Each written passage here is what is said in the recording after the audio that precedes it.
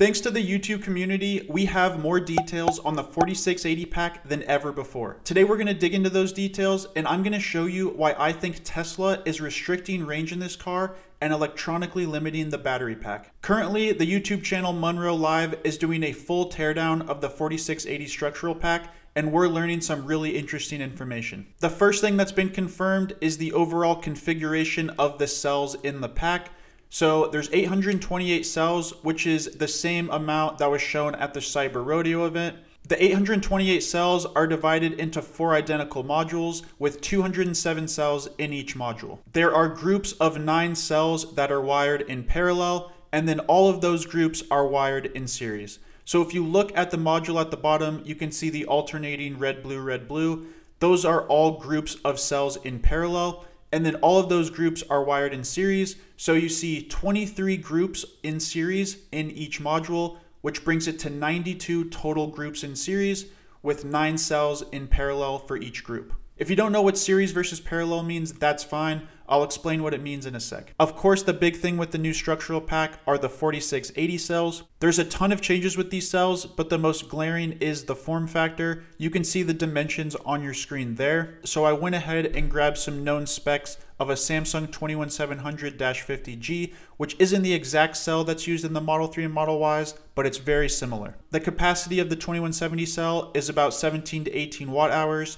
It weighs about 70 grams, and that brings specific energy or gravitational energy density to 250 watt hours per kilogram. So we don't know the exact specs of the 4680 cell, but we did learn some really interesting information from the YouTube channel, The Limiting Factor. He actually sent a 4680 cell to a lab. I'll put a link in the description below, but he actually was able to learn a ton about the cell itself. So the figures he's quoting are a 96 to 99 watt hour capacity, a weight of 355 grams, and that would bring specific energy between 270 and almost 300 watt hours per kilogram. Additionally, there have been some rumors on Twitter from pretty reputable sources about the capacity of these new cells. Troy Teslike is quoting 98 watt hours per cell in these first generation cells that come out in 2022. So we now have 2 sources of information that both align on around 98 watt hours per cell, which comes out to 276 watt hours per kilogram specific energy. So let's use 98 watt hours per cell and figure out the capacity of this new pack. So we have 98 watt hours of capacity in each cell. Now we're going to move up to the module level. So we have 3 rows of 69 cells, which is 207 cells in each module. Since each cell has 98 watt hours of capacity, we multiply 207 by 98. And we see that each module has about 20 kilowatt hours of capacity. If we're talking about voltage, we know that there's 23 groups in series. And so in a series circuit, you actually add voltage. So we'd multiply 23 times 3.8, which is the nominal voltage of the 4680. And we see that each module would be running at about 87 volts. Now we're going to jump from the module level to the pack level. So we know that there's 4 identical modules from what I was mentioning earlier.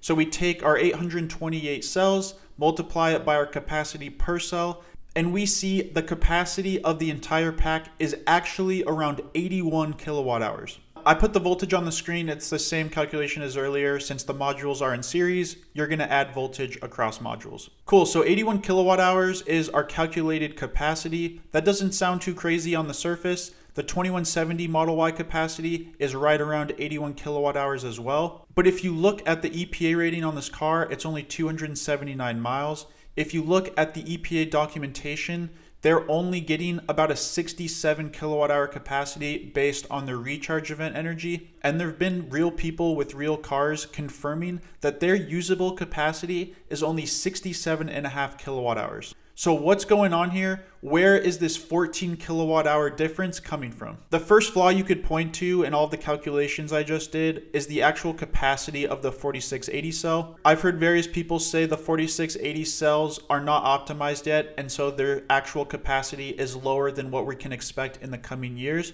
But I'm going to show you that it has to be much lower than what we would expect. If you do a very simple calculation, 828 cells divided by the capacity of the battery, you would see that each cell would only have about an 82 watt hour capacity. And at 0.355 kilograms per cell, that would only be a specific energy of 230 watt hours per kilogram. Why would Tesla start producing vehicles with this new 4680 cell if it wasn't even up to par with their current 2170 cell? The current 2170 cell is already as high as 260 watt hours per kilogram. So it doesn't make sense to me why Tesla would introduce a cell that has much less energy density. Also, if you look at the weight of the new Model Y, it's pretty interesting. So the car's lighter, but really not that much lighter.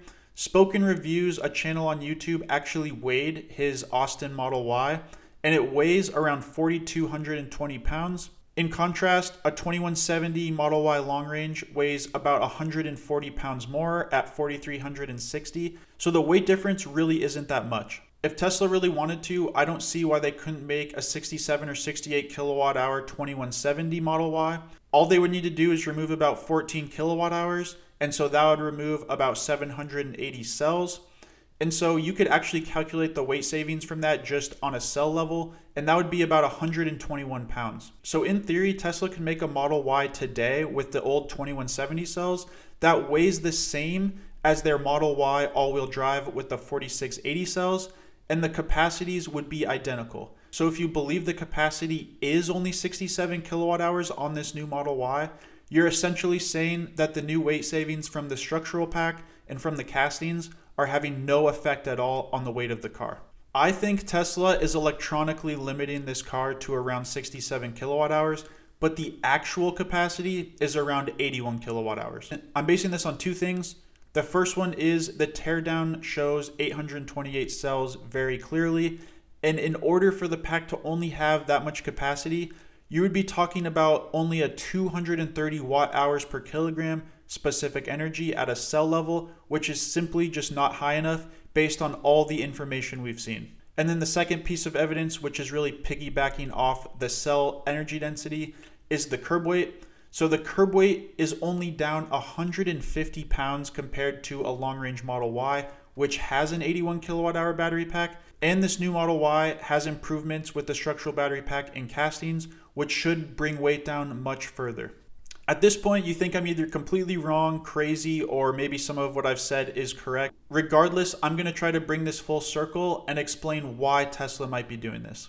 Based on the EPA rating of 279 miles, if you scaled up the pack from 67 to 81 kilowatt hours, this car would have around a 340 mile range. So if Tesla introduced this car as a long-range variant with 340 miles, there would be a lot less demand for the current 2170 car, because on the surface, it would only be a 10-mile range improvement, but you're also talking about all new technology, including the structural pack, castings, cells, etc.